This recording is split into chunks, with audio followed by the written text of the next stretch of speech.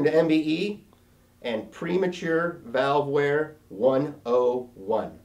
Okay, so what we have here is, surprisingly, the biggest cause of an intake valve wearing is oil. Oil is not a lubricant to an intake valve. Oil acts like 60 grit sandpaper to a valve, so it's important that you have ring seal. You don't have push rod clearance that's leaking, that's sucking the oil in. But the main thing is just having ring seal. The better the ring seal, the longer the valve's going to last. So if you look at this, this actually was a coated valve that was sucking oil, okay? This isn't a dirt track. You notice the margin is completely gone. This is razor sharp.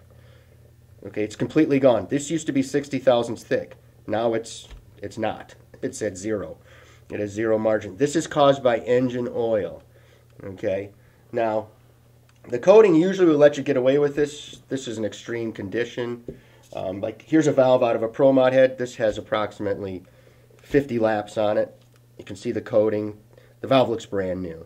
So, and that is the importance of the coating. But just remember, when you see this, this is always going to be caused by the engine oil that does this. I know it surprises you, but I will tell you again, this is not oil is not a lubricant to the valve. Only the valve stem. And that's it. Thank you for joining us for Premature Valve Wear 101.